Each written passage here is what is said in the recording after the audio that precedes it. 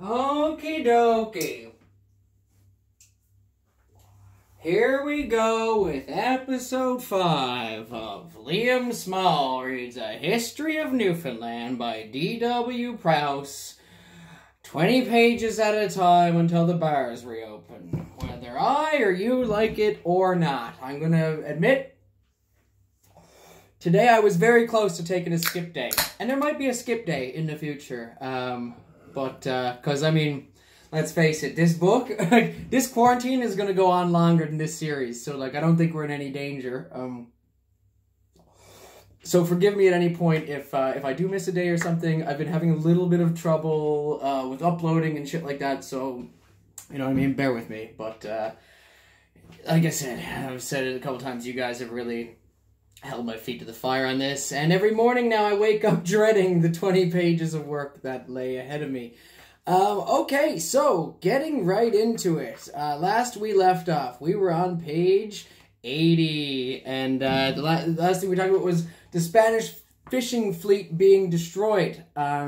We really stuck it to them, and then the last going off, it was like the Spanish fishing fleet never sort of returned to Newfoundland or whatever, so the English really gave them a run for their money. Now, goddamn, she's gone out. Well, that'll be it for that episode. And I'm gone.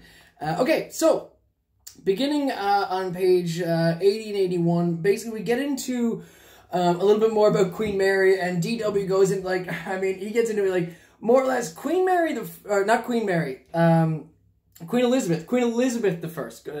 Queen Mary was around for like 5 years. She, I don't know, short reign. I was in Mun for longer than that. But anyway, so Queen Elizabeth gets something going, and she was like a fucking G.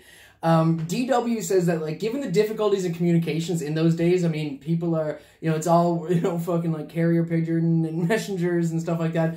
But given the amount of, like, floods, pirates, robbers, any number of things that could have intercepted a message or otherwise interrupted the flow of information, given all of that, it's really impressive how well-developed and well-informed Queen Elizabeth was in terms of her intelligence department and stuff like that. It's really, wasn't something I was expecting to hear, but I think that's pretty cool. And it says, in those days, yeah, Robinson, it's kind of remarkable how well-informed she was. Her intelligence department was, like, second to none, and the book actually quotes how cleverly and boldly she played the game against Philip, the King of Spain at the time. So moving on from there, so Elizabeth, she was calculated, and her going up against the Spanish basically was, it was like no rash undertaking. That's what they say. I don't use the words like rash and undertaking. But they give a lot of credit to her. Like, to go up against the Spanish at that time wasn't no small task, right? And I just have a quote on the top, page 81 here. It says, yeah, no rash, reckless undertaking. It was settled policy based, as I've just said before, in knowledge most varied and intimate upon true position to Spain. So she just, like, was amazing. And it says, out of this great conflict with the colossal power of Philip, England emerged as not only the conqueror, but a mistress of the seas. A true genius of the English people had found its occupation, which is a really firm way of saying, like, England is on the map. They are now sort of the power. Stand up to Spanish, who were, like, you know, like I said, super powerful at the time. All well and good. And yeah, so basically, all said and done, I mean, more or less, Queen Elizabeth kicked ass.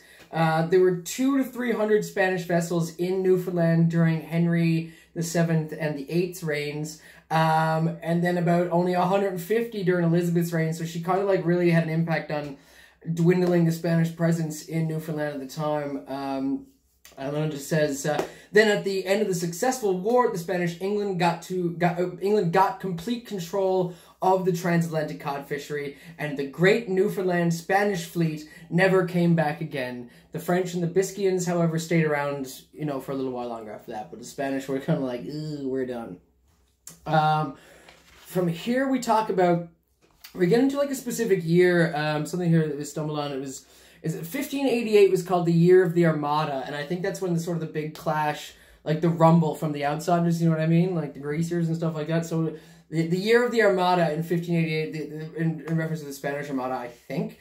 So from there on, from 1588, the Year of the Armada, until around 1630, the English basically retained the Newfoundland fishery like as their own, with almost like no rival, any sort of shit like that. Like they were the sort of the, you know, the big dog there.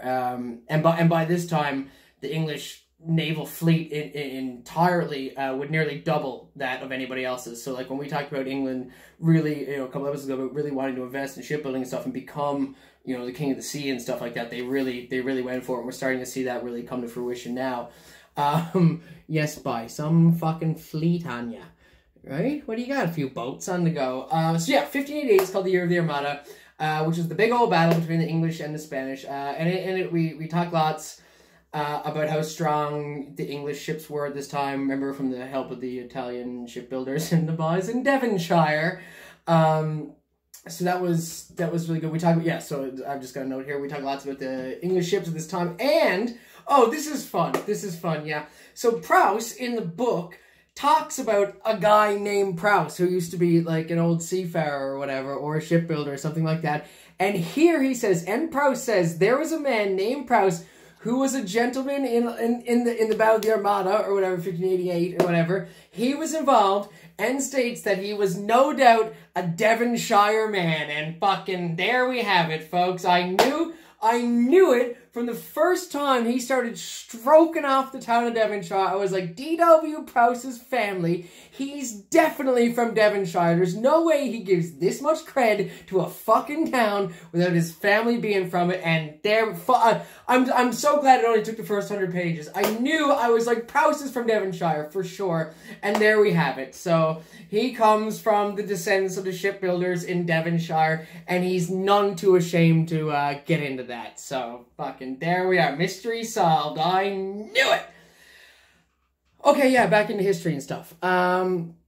Okay, so West Country Lordship, the defeat of the Armada, blah, blah, blah. So yeah, the defeat of the Spanish Armada left England, basically, once that happened, the English opened over the Spanish, they kicked their ass, it kind of got them out of Newfoundland, and after that, England was sort of the supreme mistress of the seas. And, you know, it was like a big flex for England, you know, now to be doing this, because now England, because of their control of the waters and stuff, they had way more free trade from, like, the Mediterranean, the Indies, spice, sugar, everything nice, all that sort of stuff. And now colonization, we're gonna see colonization start really ramping up and getting a bit more on the go. So when we're talking about colonization, oh, this is fun. Wait now, just quick. Yeah. So and DW also mentions that in terms of colonization. So we've been talking a lot about Newfoundland colonization and stuff like this, but we know that in the Americas, colonization is also going to happen around this time.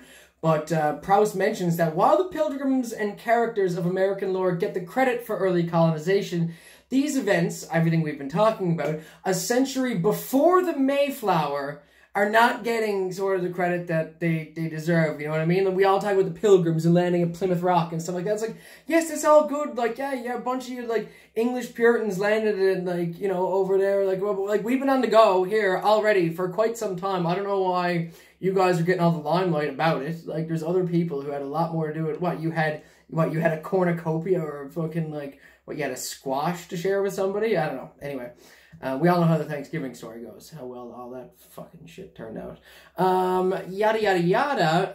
So it doesn't get the quote they deserve, but I have a quote here about that. In the whole eventful history of English adventure, there are no events more remarkable than the doughty deeds of these Devon men who for 150 years kept this colony for England and ruled over the thousands of foreign fishermen who resorted to the island. The consequences of this early dominion were widespread. It has colored the whole of our history, and that really, you know, he really wants to give credit to the guys who stayed here, right? And he does mention that in you know, in these times that, like, it's important that, you know, like I said, why aren't these stories being told the same way? And he asks sort of the same question at the end when he says, there's a note about how after Queen Elizabeth died, the Newfoundlanders maintained the colony and defended it for England. And then DW asks us kind of like how things were so fragile at the time, if the French had defeated us, if the Spanish had defeated us, if the Portuguese had go. So, I mean, for Elizabeth to go up against Spain at the time, if Spain had won and Spain had taken Newfoundland, things might have been different. If the French had taken Newfoundland, you know, and he has a quote here that just says, If once France had possessed the island with her 20,000 hardy fishermen, she would have held the key to North America, and with her sea and land forces, the colonies would have ceased to exist as independent communities, and things would have been way different, right? So he's just asking, like, you know, at any point, really, during this time, like, the seas have changed, you know what I mean? Like, we could have easily been owned by the French or been Spanish, or, you know, things could have been very, very different. We could all be speaking, you know, Spanish right now, you know? So anyway, that does take us to the end of chapter 4. We get an appendix, and the appendix is filled with, I don't know, it's just like charters and licenses and policies, and I'm not getting into it. So we're going to skip right over that. We get into, okay, so chapter 5 is the reign of King James I. And again, like the last chapter, I had a few important dates I kind of wanted to mention during his reign, which was 1603 to 1625. During that time, we have in 1605, 250 English ships in Newfoundland. According to Sir J. Child, fish sold at 8s per 100, I don't know, units, shillings probably. Henry Hudson's third voyage. So it's just a marking of a number how many ships, English ships were in Newfoundland at the time. We have 1608, foundation of Guy's Company. We're going to talk about Guy's Company in a little bit. Guy had a lot to do with the colonization of the island. 1609, Sir George Somers and others wrecked at Bermuda, which I was just like, oh, so the Bermuda Triangle was on the go even back then. Cool, good to know that holding strong. 1612, fun date, because it's a note of Peter Easton, pirate in Newfoundland. So that's around when he was hanging out. And there's some other notes about that date, but he's a pretty famous pirate, so cool to know when he was here. 1619, Great Fire in Conception Bay, 5,000 acres burnt maliciously by fishermen. And which sounds weird. Why would the fishermen be burning something? And that is sort of something we're going to end this episode on. So it's something that's going to happen down the road. These dates all sprawl the greater portion of King James I's reign. So then we're going to kind of step back again, like I mentioned, and kind of work our way up to that. In 1620, there were great disturbances in St. John's, Petty Harbour, between the English and Portuguese, commissioned to Mason to take up ships to suppress piracy. Landing of Pilgrim Fathers, in 1620, this is in the States there. Publication of Mason's book on Newfoundland, another written documentation of the things that were going on in Newfoundland at the time. 1623, the first account of cargo fish sent to Newfoundland from Newfoundland to Virginia, Baltimore's charter. So this is we've got a real firm we've got a written documentation of trade going on between Newfoundland and Virginia, which had been the settled colonies over there at the time, stating that they existed. Super cool. So the beginning of this. And the beginning of his reign, of James' reign, is sort of the real mark of the British expansion and colonization. Like, it started with the Henrys. They were stoked about it. Then Elizabeth was in, and she sort of ramped up things, like got it going. And then James was on the go. And really, when you think about the difference between King James I and Henry VII and VIII, it's only like 100 years. It's really like 3 generations. And this sort of stuff takes time when you consider how long it takes even to fucking get across the Atlantic Ocean. You know what I mean? So now King James I is sort of really continuing in the tradition of the colonization spirit that was forefronted by 7th, 8th, Elizabeth, Mary, not so much, but, you know, and in that tradition. Okay, so in this, I've got a quote on page 87 where it says here, or it's saying what I basically just said. The early part of this reign marks the commencement of the colonization period in English history. And then I have here the calendar of state papers at the beginning of this century is full of applications from all sorts of conditions of adventurers claiming to be the fortunate discoverers of new islands and territories teeming with gold and valuable commodities. The craze of the 17th century was colonization. So that's just again to say that now everybody wants to get on board this sort of really get in, like almost like when you think about the gold rush, it's like the fish rush, you know what I mean? Because now people in the 1600s or the 17th century are like really starting, now we're wanting to go over, right? And then I had another quote here that says, from this period dates the foundation of our great American colonies, the creation of French dominion in America, the formation of New France and Acadie. In 1607, the London Company made the first settlement in Virginia at Jamestown. New England, first known as North Virginia, was brought into notice by the successful voyages of Gosnold, Brereton, and Archer, 1602, followed by Martin Pring, 1603, Weymouth, 1605, Popham and Raleigh, Gilbert's settlement at the mouth of Kennebec in 1607. These are all place names. They're all named after people, but they're all settlement names. And celebrated Captain John Smith's adventure in 1614. So these are all some of the early settlement names. in New England at that time. Meow, meow, meow. So all of these settlements, so the point being, so we're bringing up all those settlements, is that all those small American settlements at the time, which we consider like the first in North America, they all fucking paled in comparison to what was going on in Newfoundland at the time, given the amount of ships, the action, the trade, like the global trade that was happening there. Like these small ports in what was, you know, early New England, really, it was nothing. Like it's like barely even worth talking about, right? You know, at this time, it's worth mentioning, at the same time, while all this was going on, the expansion, they're still constantly looking over their shoulder for Spain, still a very powerful, you know, country at this time, and, you know, on the water and stuff. You know, and likewise, Spain was always looking over their shoulder, because even though they'd suffered some losses to the English or whatever, they were just kind of waiting for the English to fuck up, right? And sort of even after... remember our buddy Raleigh? You know, Raleigh. So after Raleigh died, even like the Spanish started trying to attempt to claim or say that the Americas almost maybe, and it's arguable, but like maybe almost right up to Newfoundland were actually part of their domain or whatever. And this, you know, of course, led to some dispute, right? It's like, no, boys, it's not yours, it's ours, right? And they, you know, so they're talking about maybe even Bermuda belonged to them. So there were still claims as to who actually held rights to the territories in the New World. And dude, and DW throws some shade at the Pilgrims too, going back to like how much credit they get for like being there at the early start of this, so forget the Spanish again. He jumps around a lot. But when you go back to the early Pilgrims, my next one was, yeah, DW just gets like, he's got no time for the Pilgrim stories. Like, why the fuck are we talking about like these Pilgrims like they're some sort of fucking like brave adventurers when it was like 150 years after we first got there, and you guys like got Charlie Brown Christmas specials after you, or like whatever the fuck, right? He's just like, he really kind of, this, I feel like this sticks with DW. I feel like the more I read, I'm learning more about our man DW here. Yeah, so, but now to their credit, DW does mention that because the first Pilgrims were so Puritan and they were so like English and so, but they weren't long forming their own sort of governments in these settlements, sort of almost, but like almost quicker than we did. You know what I mean? It was a different style of colonization. These guys were going there. They weren't hardened fishermen at the time. So it was just noting some differences between the way that they colonized and the way that we did. He gives credit, and he credits the fishery with giving prosperity to New England, the colonies. You know, they started for the same reason we did, the Atlantic shore. But the way that they did it and the way that they were able to prosper, a lot of the techniques they learned from the shore fishery and stuff like that were things that were picked up in Newfoundland. So DW does give us credit for sort of training the boys on how to start America over there. Yes, man, you guys take all the credit. That's no big deal, man. We don't get anything up here, man. That's cool. Okay, so yeah, New England got it from the U.S. Blah blah blah. Kind of going on here into page 91.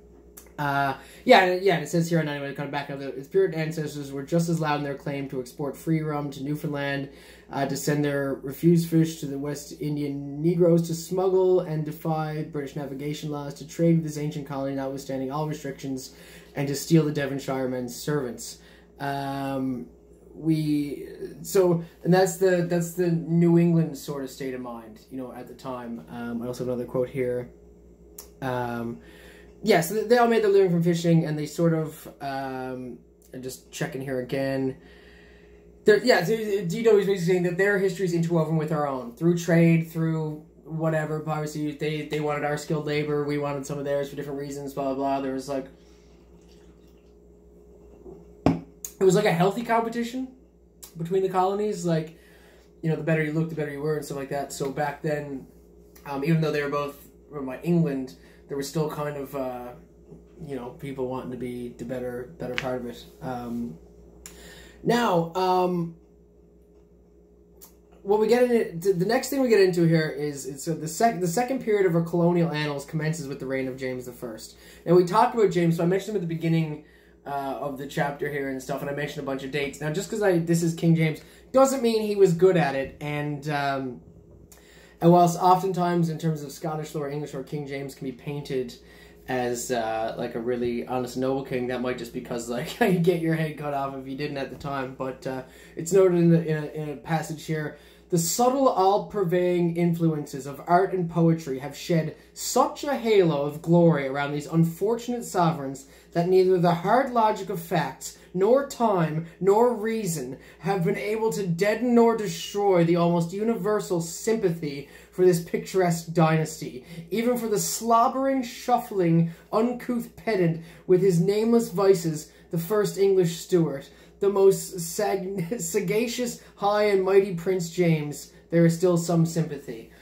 Which he basically is saying, like, he doesn't deserve. There was a lot of, like, he didn't listen, or there's a lot of mistakes made, and probably gets higher praise than he deserves for what he actually achieved during his reign, which I'm not really entirely sure what all of that is, but there we go. Either way, ouch. Fucking throwing shade at King James I long after he's dead. He's not even there to defend himself, D.W. Prowse. Come on, be nicer than that.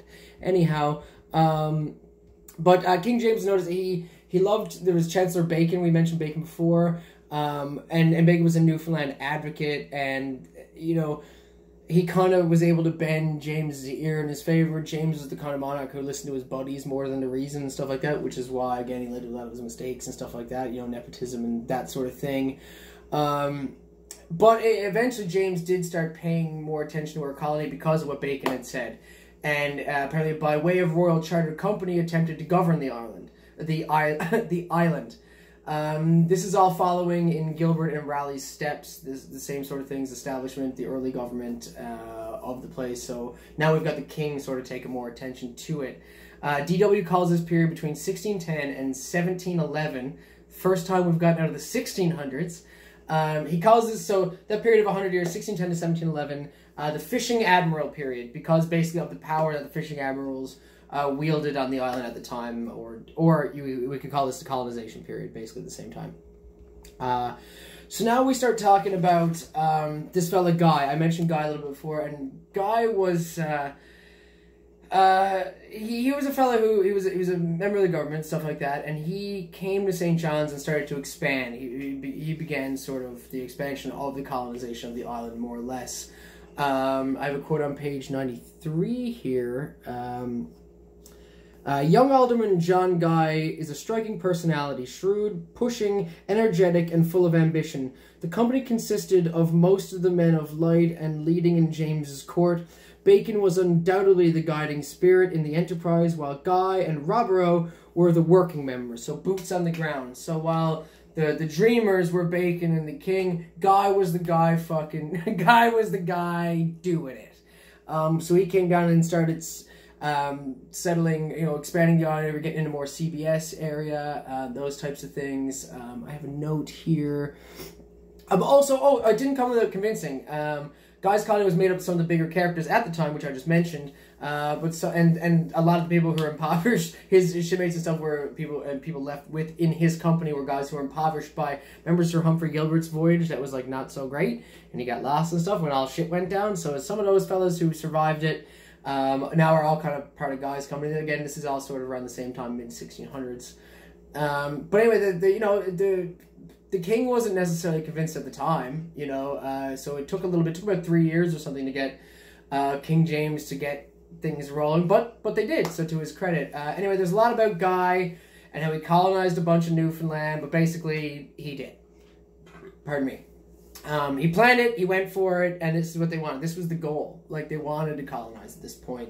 You know, they planned commerce, they planned what they would trade, the manufacturing, you think, like, oh my god, I'm so sorry.